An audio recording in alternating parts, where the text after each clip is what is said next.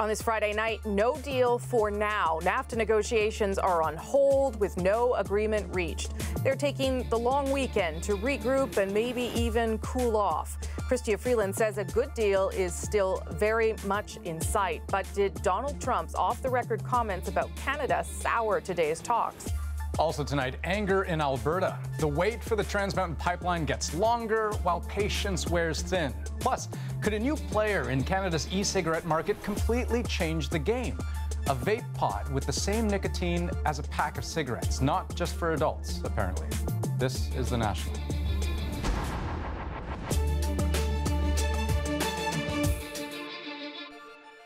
If a NAFTA deal is reached, and that is still an if at this stage, it may be in spite of the U.S. president and not because of him. The talks aren't over, but they have been paused now until Wednesday. As Katie Simpson tells us, Donald Trump's off-the-record musings certainly weren't helping momentum. You will only agree to a deal that is a good deal for Canada. We're not there yet. Donald Trump had threatened to cut Canada out of NAFTA if the Canadians didn't sign on to a new deal by today. But that hasn't happened. Instead, the president sent a letter to Congress saying when the talks finally wrap up, he's ready to approve a new pact with Mexico and with Canada if it is willing.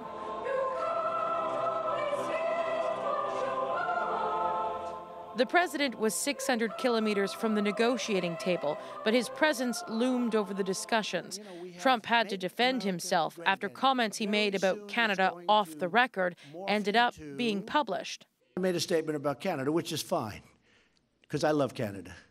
But they've taken advantage of our country for many years.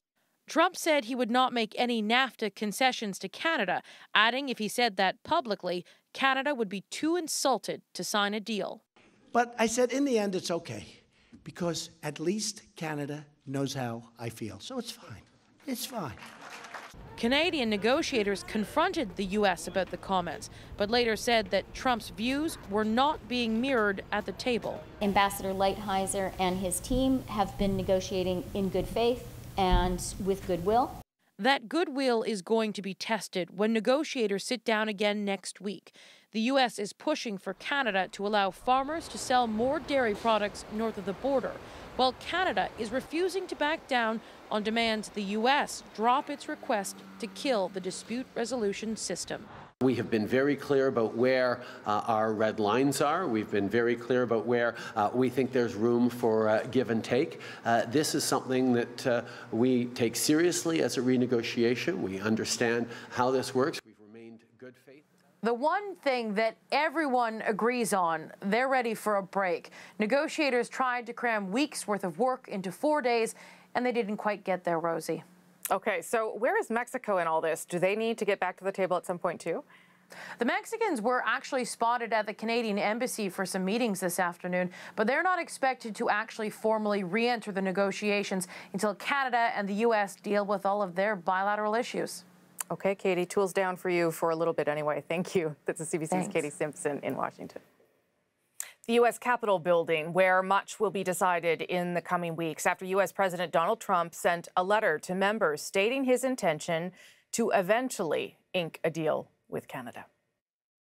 The first big date to watch, this coming Wednesday, September 5th. That's when Canadian and American negotiators go back at it. The letter then says that over the next few weeks, members of Congress and business leaders should be able to have a look at the agreement. It offers no specific dates, though, and if all goes well, Trump intends to sign a trade agreement with Canada and Mexico 90 days from today, which is November 29th.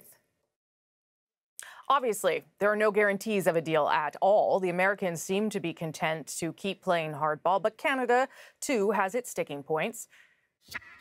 Chapter 19, NAFTA's dispute resolving mechanism. It allows countries to work out disagreements through a politically neutral panel. The Americans want to scrap it. Canada is adamant that it stays in some form. And there's the $20 billion dairy sector. Trump wants Ottawa to remove protections and open it up. But with over 200,000 jobs on the line and concerns of cheap American dairy flooding north, Canada is unlikely to budge.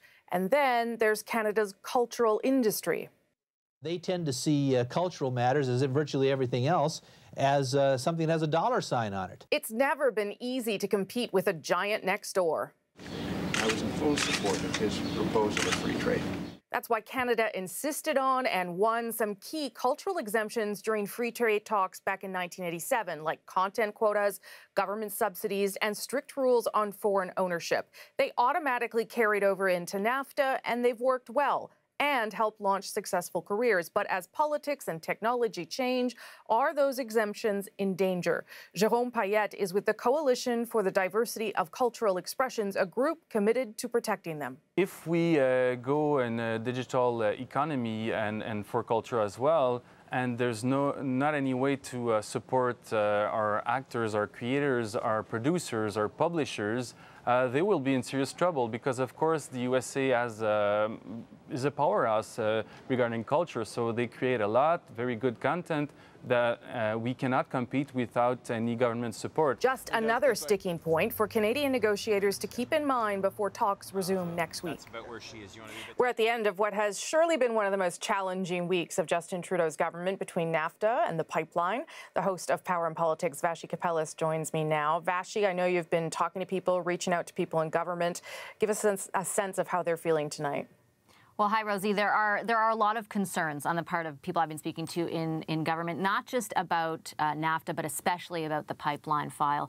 That decision was a big blow to the mantra that they really got elected on and that we've heard so many times from Justin Trudeau, this idea that the environment can be protected while the economy can grow at the same time. And this court decision really provides the biggest test of that almost campaign slogan that we've heard over and over and over again. And people in government are concerned that they will fail that test. On the NAFTA file, I mean, there is some sort of mitigated optimism, I guess you could say, or cautious optimism.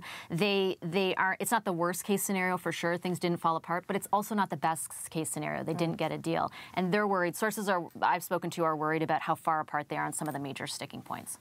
Okay, so what's the plan to move forward if there is one? Yeah, it's a difficult one. On NAFTA, even if they do get the best case scenario and there's a deal, they have to try and sell whatever concessions they make domestically, and that won't be easy. Mm-hmm. On the pipeline file, they have to figure out, are they going to appeal it or are they going to start consultations all over again? And sources I said, they feel like they almost have handed the opposition a gift 2 weeks out from Parliament resuming and, and a year out from an election. Okay, Vassy, thanks for this tonight. Appreciate it. No problem. Now, the Prime Minister was asked about that pipeline project today, and he repeated that Canada's changing relationship with the United States makes it more important than ever.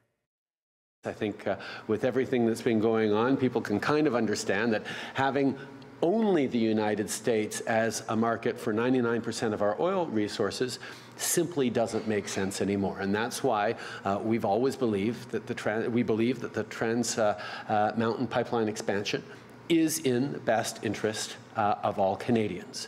So Trudeau is obviously sticking to the same message, the government message there. But despite yesterday's court decision putting the pipeline in legal limbo, how is it all going over with Canadians, particularly those who live and work in the oil patch? Carolyn Dunn has some of their reaction.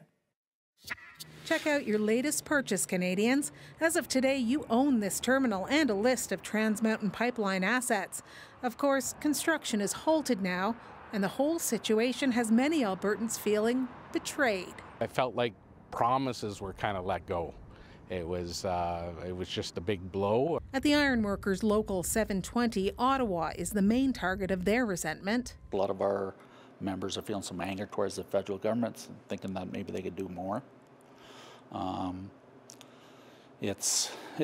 me, it's disappointment, a little bit of anger, and I think fear as well. A similar sentiment from the soaring office towers in Calgary's oil and gas-driven downtown. I think it's very embarrassing for Canada that our federal government has spent $4.5 billion on this, and now we're an embarrassment to the world on this. Alberta's premier, who banked her political reputation on getting the pipeline built, says pulling out of the federal climate change plan is the most effective ammunition. But Notley is the target of anger from provincial opposition leader Jason Kenney. He says she should be demanding everything from renegotiating equalization to withdrawing funding to BC for things like job training and infrastructure. So if the Premier was really serious about asserting Alberta's interests, there's a long list of real action that she could take. British Columbia doesn't escape the finger pointing either.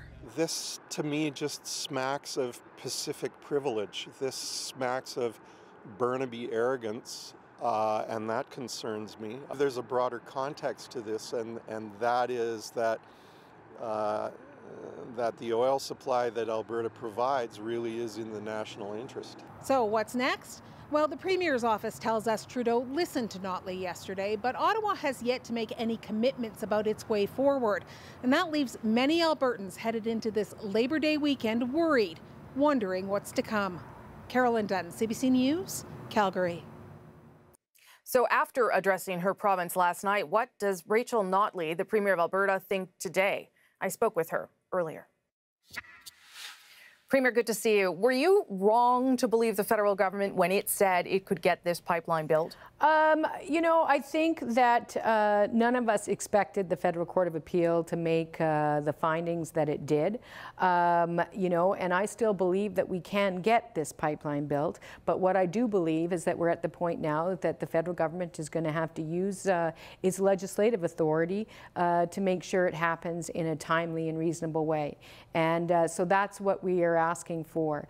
You know, taking action to fight climate change is fundamentally important, but we've always said that it has to go hand in hand with ensuring economic strength and prosperity and creating jobs. And that's why we need to get this pipeline built. We need to get a fair return for the resources that we have here in Alberta, which make up such a significant portion of our Canadian economy. And with that, we can afford to move forward on climate change, but not without. You've said that you are going to leave the federal carbon pricing plan if it's not done. The Prime Minister said again today he's going to impose the federal plan for provinces who don't sign on, which means that Alberta gets no say in how the revenue is used, no credit for doing it. How is that a good thing for your province? The additional actions that the federal government wants to take, that we agree with, to combat climate change, they have to work. I mean, theoretically, you could have a 200-ton charge for carbon, but it wouldn't work because the economy would fail. And our position all along has been that moving to the additional prices that the federal government wants to won't work if we don't make significant progress on strengthening our economic framework and our economic foundations, particularly in Alberta, which is, of course, the biggest emitter in the country. And that's what the pipeline was about. So at the end of the day, I mean, I suppose they can impose it, but what we are saying very strongly is that it won't work unless we get the pipeline, and they're going to have a big fight over it. And quite frankly, that's not the position that we want to be in. Wouldn't the fastest way to get the pipeline built, though, be to simply respond to the federal court, to take some of the suggestions the court has made, implement them, and go get the pipeline going, instead of appealing to the Supreme Court, which would probably take longer? Well, in fact, the difficulty with the way the Federal Court of Appeal outlined what needs to happen is that it effectively appears as though they want us to restart the NAB process. That, and with that comes just so many possible areas of more uncertainty and more problems. And that is why we need the federal government to take legislative action. Let me just end on this. Do you think it's going to happen, the pipeline? I'm saying that it needs to happen and that it is too stupid for it not to happen. And so it is now time for the federal government to make it happen. Premier Notley, thanks for your time tonight. Appreciate it. Thank you. As your kids head back to school, there's a growing trend to tell you about, and a controversial new product that's coming to Canada. This is coming to epidemic proportions, and it's dangerous. Meredith Berkman is a mom of 4, and she's organizing other parents in the U.S. to keep kids from vaping. One of her targets, the biggest player in the game, a company called Juul, and its sleek, discreet gadgets that deliver big hits of nicotine. I know what these teens are doing. The U.S. Food and Drug Administration is investigating whether the industry deliberately lures teens into vaping, and it's asked Juul to hand over documents on its marketing strategy.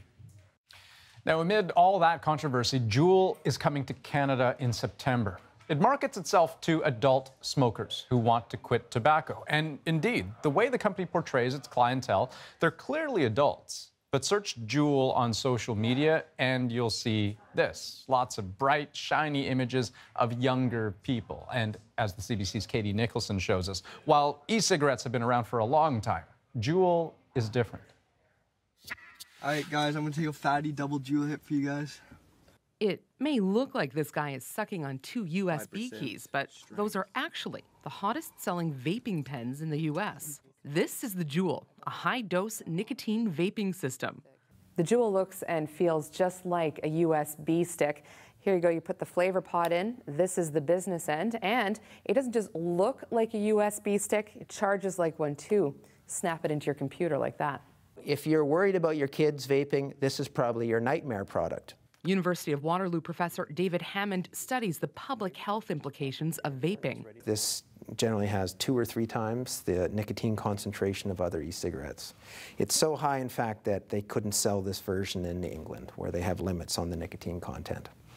Juul says its products should be kept away from minors, but flavors like mango and fruit medley appeal to the young. You can see why it's, it's more popular among kids. The U.S. Federal Drug Administration is investigating Juul's marketing practices, trying to determine whether it targets teens. 3 of my best friends are now addicted to the Juul. And when I say addicted to the Juul, I mean they're using it every hour of every day. Jack Waxman was so disturbed by the effects of the Juul and his fellow students, he started this awareness campaign. I Juuled pretty much every moment where I wasn't in class.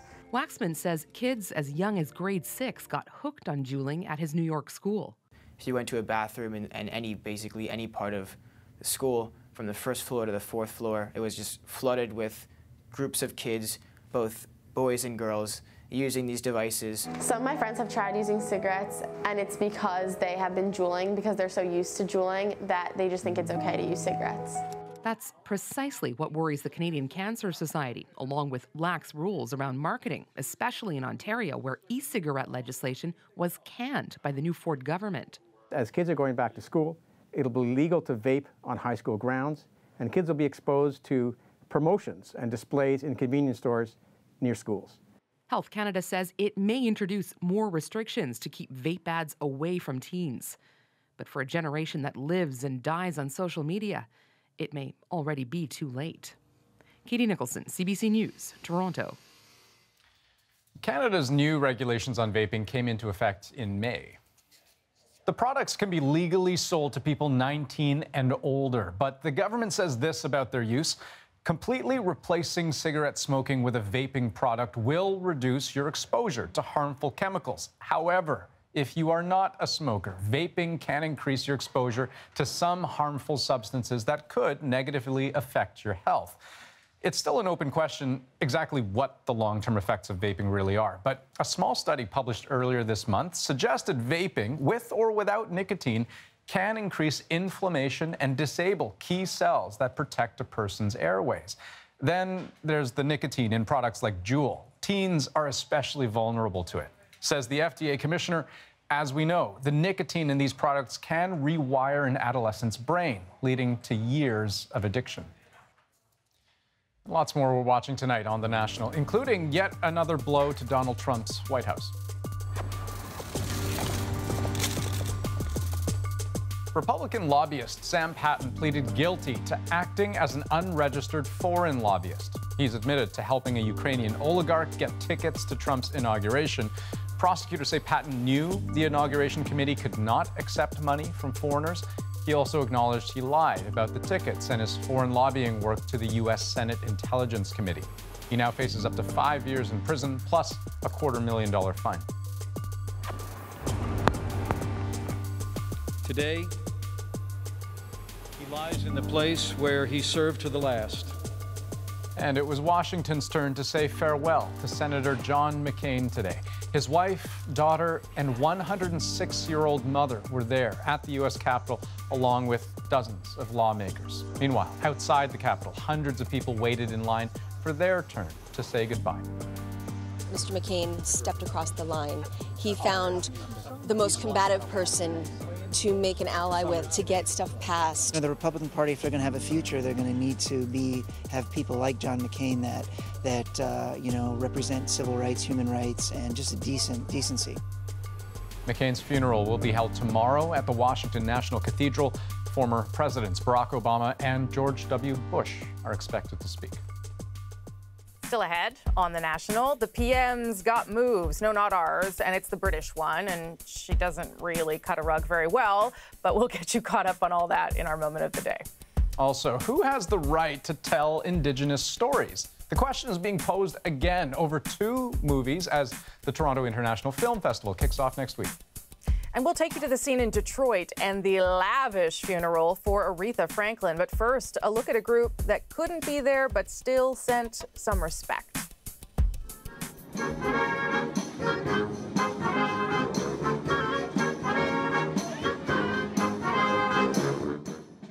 Groovy.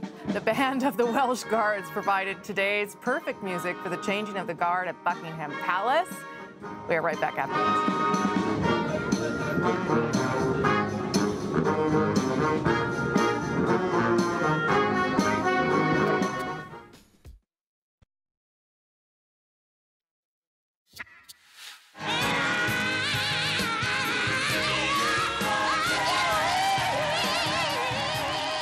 When you are performing at the funeral for the Queen of Soul, bring on the thunder. That is Fantasia Barrino, kicking off her heels and singing her heart out.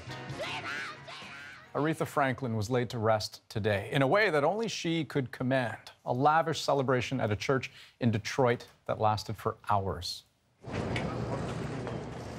Her body arrived in a 1940 Cadillac hearse. Inside that gold casket, she was dressed in a shimmering gold dress, her 4th outfit of the week. And while guests streamed inside, a line of pink Cadillacs rolled outside, a reference to her 1980s hit, Freeway of Love. Organizers insisted this would be a service and not a show, but her final send-off included 18 performers.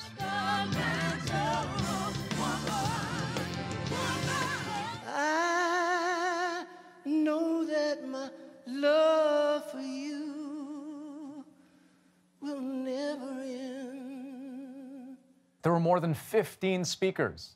The secret of her greatness was she took this massive talent and decided to be the composer of her own life song. As a kid, I couldn't understand what it was like to be Aretha Franklin's granddaughter, but now I know what it feels like. It feels amazing to see a woman so fierce, so courageous, gifted, so respected, and to be able to call that my grandmother, to know that I have that running through my blood, and that she's a part of who I am. There's nothing like that. It's no can reveal the mystery of tomorrow. And goes without saying, this was as much about lifting spirits as it was about getting down.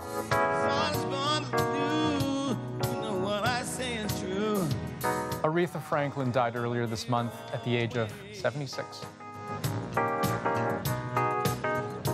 Always.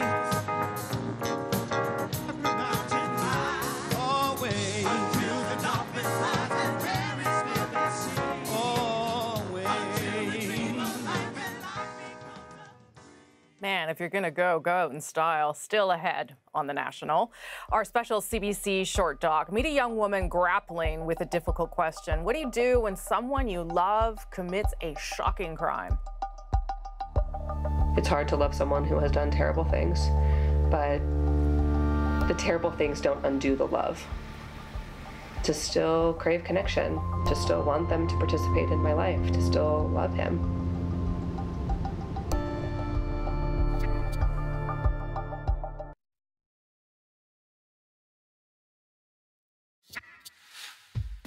When the Toronto International Film Festival opens next week, 4 Canadian feature films will arrive with some baggage. All 4 showcase Indigenous talent, but only 2 feature it in the director's chair. And that has prompted the question, who has the right to tell Indigenous stories? Tashana Reed explains. Pick it up, guys. Pick it up. An Inuit lacrosse team from the Arctic that beat the odds. not letting her go, okay? A young Cree woman's journey south to search for her missing sister. These are some of the Canadian Indigenous films premiering at the Toronto International Film Festival this year. But of the 4 Indigenous features, 2 have white directors. Cree actor Tina Keeper of North of 60 fame starred in Through Black Spruce and helped produce it, with non-Indigenous director Don McKellar at the helm. I felt that my role as a producer was as critical as, as a writer or a director on this project. Debate around who gets to tell Indigenous stories has been front and center. Joseph Boyden, author of the Giller Prize-winning novel that inspired the film, faced controversy over his claims of Indigenous roots. You have to learn English. And the film Indian Horse, adapted from a Richard Wagamese novel, raised eyebrows for having a white director and crew. Some filmmakers believe it's high time that only Indigenous directors tell Indigenous stories. I think in this climate, how we've gotten here and the things we've come to realize over the past decade, I can't imagine why any non-Native director would want to do it. I'm actually kind of baffled. Falls Around Her, starring veteran actor Tantu Cardinal, is also in the TIFF lineup this year. Ojibwe filmmaker Darlene Naponce wrote and directed the film in her First Nations community. When an Indigenous filmmaker makes it, especially if it's from their own community, they already have that full experience of being Indigenous and knowing that story. To make The Grizzlies, the director had to earn the trust of the Inuit community. When Miranda first came north to explore the possibility of making this film, my first thought was, who is this white lady? And who the heck is she to be telling this story? I was so inspired by these kids. Miranda de Poncier was that white lady. I was an outsider. I'm still an outsider. And so I felt a real responsibility to make sure that we were telling this story respectfully. De Poncier teamed up with 2 Inuit film producers, but says she's not sure she'd direct The Grizzlies today, given what she's learned from Indigenous storytellers. I think it's time for, white filmmakers to step aside, and I think it's vastly important that we give more opportunities to Indigenous and diverse filmmakers right now. De Poncier now mentors Indigenous creatives with hopes they'll be the ones behind the lens of their own stories going forward. Tashana Reid, CBC News, Toronto. Earlier this season, our Duncan McHugh sat down with 3 Indigenous filmmakers to talk about the importance of telling their own stories. Have a listen to a bit of that conversation. Films have been made about Indigenous people for a century now, and when the general public knows so little about our cultures because it hasn't been taught in our education system, we're at a point now that so many films have been made about us, without us, that they're just telling the same story over and over again. The authorship of cinema is dictated by who the creators are, not who is on screen. And that means that throughout history, 99% of all movies about Indigenous people have not been made by us, and we deserve that opportunity as much as anyone else. You can watch Duncan's full national conversation on our YouTube page. Coming up on The National, fighting for equal pay. The split between urban and rural postal workers is also one that is mostly between men and mostly women. We're in such a separation with a group of people that we do the same work with. We do feel very second class in the corporation. Canada Post and the Postal Union spent months trying to figure it out what's next after they failed to reach a deal. That's ahead. And a reminder here, you can and you should subscribe to our newsletter. The National Today takes you inside our journalism every afternoon. It goes deeper on some of the top stories and highlights the stories you might have missed. Subscribe at cbcnews.ca/thenational.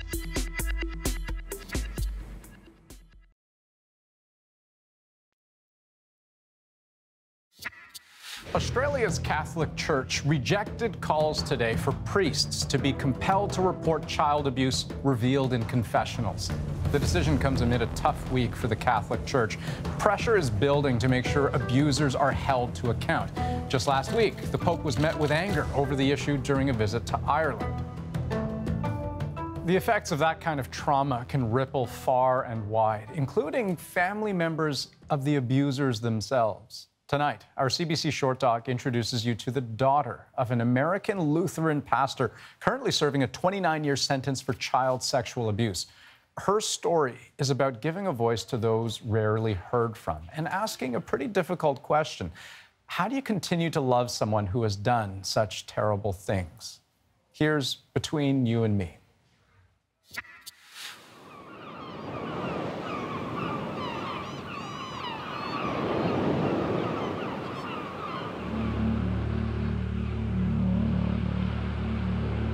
People ask me all the time if I've forgiven him. And I don't know how to answer that. But I can say that I love him. And that it's hard to love someone who has done terrible things. But the terrible things don't undo the love.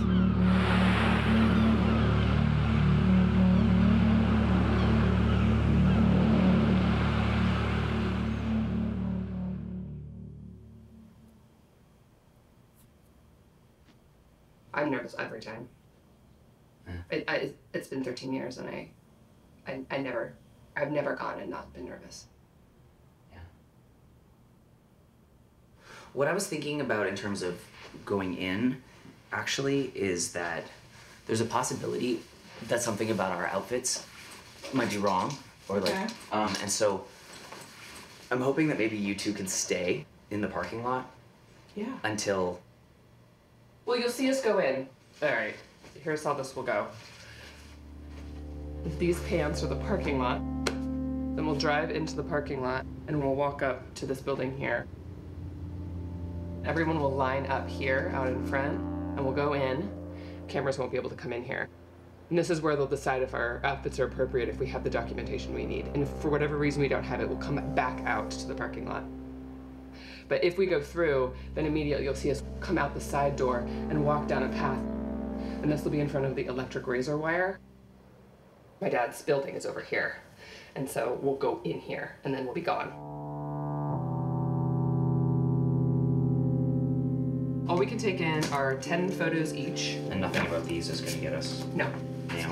Yeah, you can't have any pictures of alcohol, you can't have any nudity, and due to the nature of my dad's offense, you can't have any like half-clothed children.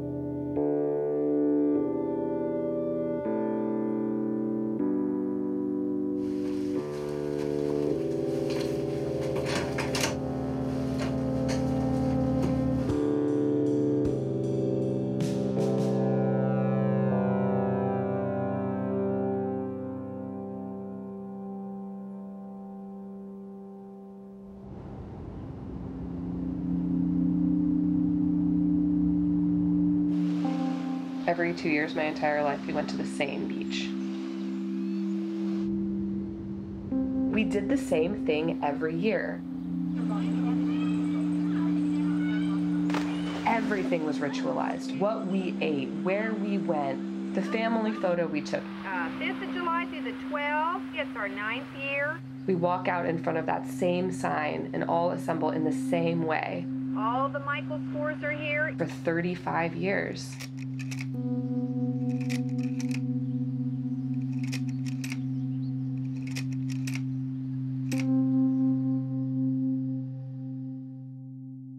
It was Easter, and my mom called and she was crying, and she told us something really bad had happened. It started out as this hypothetical thing, and then it turned out that he told his bishop, he told his therapist, he told my mom, and he confessed.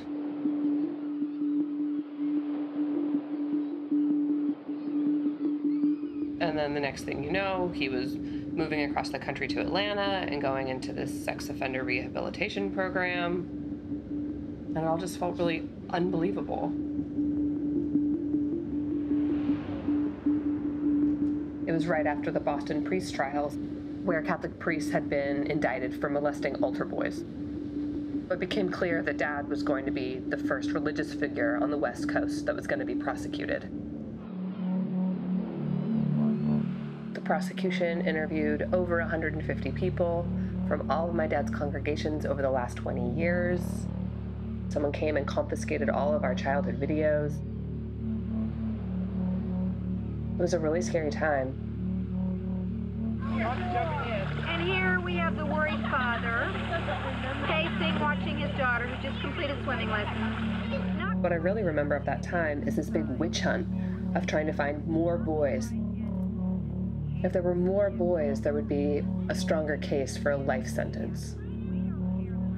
Ultimately, they weren't able to find more than one. It was just this one.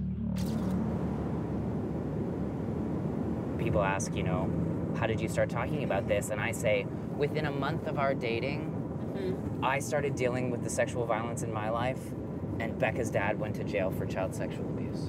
You had begun telling the story about what had happened in your life, and I began to offer these things that were going on currently in mine. The only thing I remember from that conversation is you said it was only a shower. And my response to you was, then in my case, it was only a massage.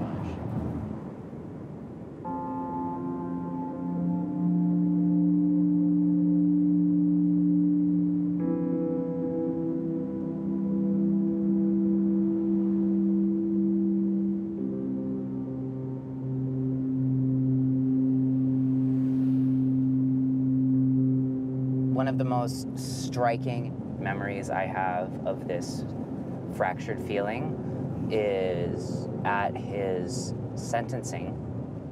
At some point, his lawyer said, "Can everyone in the room who's here for Michael Score please stand up?" And 3/4 of the room stood up. And I stood up because I was standing up for you, because I loved you, and I stared at the mom of the boy who was also in the room.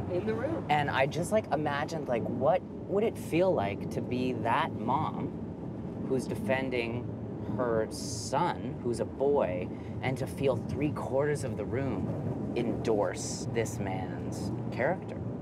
And it stuck with me in part too because I was one of those people standing. I've never made total sense of that instinct to stand. And looking around the room and looking at the faces of people who were there to support that family, I felt similarly torn, thinking I also am here to support your family, and many of them were wearing sexual survivorship ribbons. It felt very divided. The room with the people with the ribbons who were there for the kid, and the people without the ribbons who were there for my dad. And I really felt this profound sense of, but I also want a ribbon. I'm not pro-sexual violence. I'm not endorsing my father's actions. He's saying he's guilty. Part of me wants to know, do you have desire for adolescent boys? Is that something you feel? But then there's a part of me that's I actually don't want to know that. I didn't pick my queerness. What if you don't pick your attraction to boy? And I wonder if my orientation was truly oriented towards adolescent boy, how hard that would be in life. There's no light. There's no light. It says record. Okay. We are at Alan Sally's Motel Be very patient. with a tornado watch. Notice, and our temperatures could range anywhere from 71 at Sault Ste. Marie to 90 in Cincinnati. Where's it coming from? Okay, we have the blurry. Oh, good. I got that one, yeah. Wait a minute. The sign has a fault. We gotta zoom in on this. This is good. It's very good. Oh, man. They've broken the sign. Are you seeing this? Sally is dying. Okay. It's hard to love someone who has done terrible things, but the terrible things don't undo the love. To still crave connection, to still want them to participate in my life, to still love him. I don't feel like there's a lot of room in the world to have that conversation.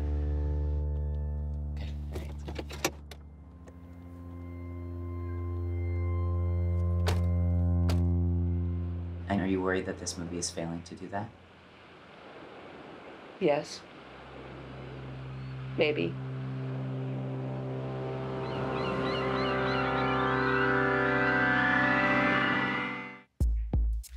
That was a shortened version of Between You and Me. You can see the full version and the series it's part of, showcasing work from emerging filmmakers online. Just head to cbc.ca/shortdocs.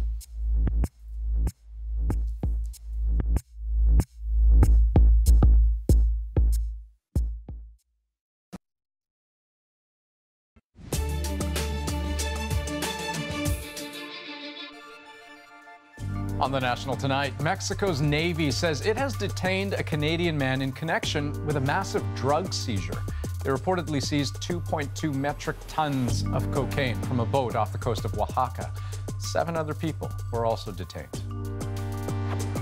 The only land route in and out of Churchill, Manitoba is finally going to be restored. This rail line was damaged by flooding in May 2017 and has been closed ever since. It's meant an increase in food and fuel costs for people living in that northern community. But the federal government announced today the line has been purchased and repairs are set to begin immediately. Criminal charges have been laid against 5 Quebec teenagers for allegedly sharing sexually explicit images of classmates. The students from a private school were arrested back in May when they were just 12 and 13 years old. Charges include sexual assault, extortion, and possession of child pornography. There's been a settlement in a class action lawsuit over the expiry of Aeroplan miles. The case took aim at the company's decision in 2006 to cancel members' accounts if there was no activity for 12 months. Under the proposed agreement, a set number of Aeroplan miles will be deposited into the accounts of eligible members, but it's not clear right now precisely how many. But here comes the runner, Donaldson. He's saved! He's saved! The ball game is over! And one of Josh Donaldson's most memorable moments, there are reports tonight that the Toronto Blue Jays have traded the third baseman to the Cleveland Indians, though the deal isn't official yet, and it's not clear what Toronto got in return. Donaldson has only played 36 games this season, missing almost 100 due to injury. Canada Post and the union representing thousands of its workers are heading to arbitration. They failed to reach a deal last night, and for workers, it's a disappointing development in a long-standing pay equity dispute. Olivia Stefanovic has that story.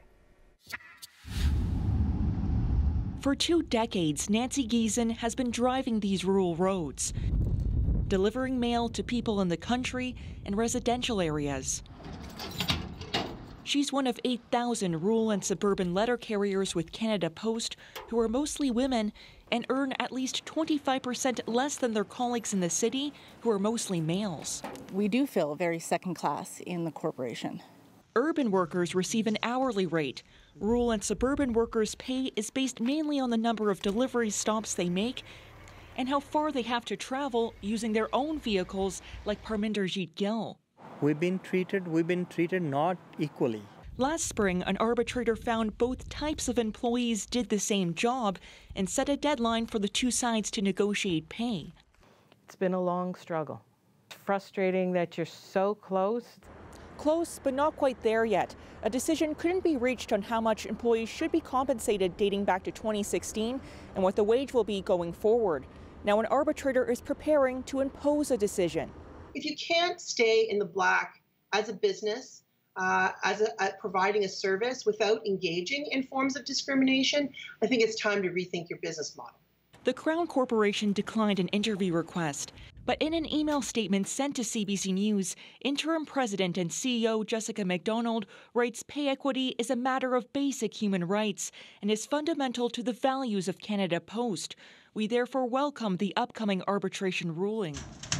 In anticipation of a settlement, the Postal Service has built a $242 million loss into its latest quarterly results to cover costs, although that number could be revised depending on the final outcome of arbitration. Olivia Stefanovic, CBC News, Regina. Still ahead, our moment of the day is the moment that British Prime Minister Theresa May is having online. Oh dear, and it's the second time this week that May has busted a move on camera. The full tape and the best reaction from online and comparisons. That's next on The National.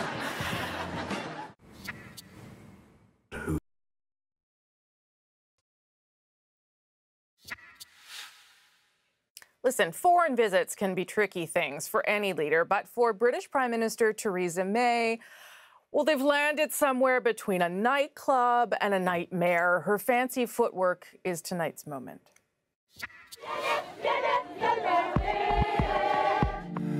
She first cut some rug earlier this week on her African tour with this attempt at dance near Cape Town. attempting a few jokes at her expense, but she just couldn't help but double down. Yesterday in Kenya, busting out a new outfit and some new moves. Not sure what you'd call that. The Brexit shuffle, the English channel changer. Anyway, social media has since exploded with a series of hilarious mashups.